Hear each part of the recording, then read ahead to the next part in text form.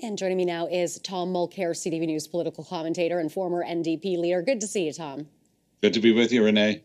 So Justin Trudeau has been given this deadline of Monday to decide on whether he'll step down. That's just a day away. What are you anticipating from the Prime Minister? I don't think that Trudeau's the type to respond to somebody else's deadline, but I am very much aware from people that I've been speaking with at the highest level of the Liberal Party that he is giving this serious thought. And there is an alternate plan afoot where they would use prorogation. And essentially, the House has been shut down by procedural maneuvers by the opposition parties led by the Conservatives. Nothing's moving forward. That gives Trudeau a bit of an out to use that technique. Prorogation is just suspending Parliament, and you start afresh with a new throne speech, that sort of thing. And it would give the party and him time to think about where this is going.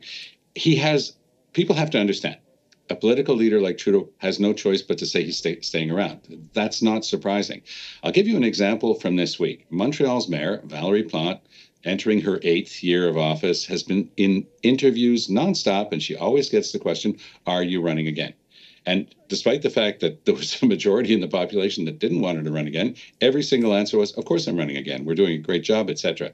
This week, out of the blue, for some people, she said she's not running. I wasn't surprised at all because I knew that she had no choice but to say she was going to stay in office. And that's the same thing with Justin Trudeau. He's starting his 10th year in office in just a few days.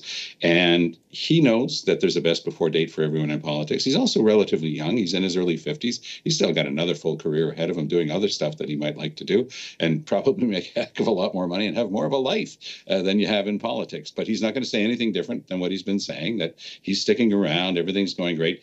He knows he's facing trouble with his caucus. He knows he's facing trouble with the executive of his party. And he knows that there are able people waiting in the wings, not just good people in his cabinet, but people like Christy Clark, former BC Premier, Mark Carney. Those are top names that would be able to perhaps change things for the Liberals, because right now the resistance that they're getting, Renee, is against Trudeau personally, and their numbers are tanking because of Trudeau personally. Is that fair or not? Another question. It's a reality, and he knows it, and he's going to have to act on it. Now, these MPs are apparently threatening consequences if Trudeau stays on. What could be on the table? Well, what could be on the table is them being more open about it. We know that a couple of dozen people have signed this letter asking him to step aside.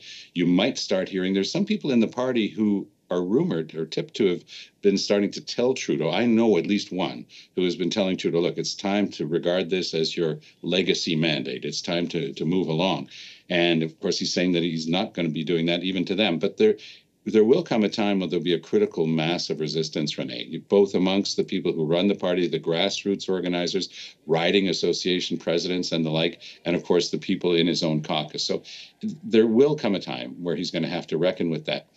Is he painting himself into more and more of a corner? It depends on his explanation when he decides to change his mind.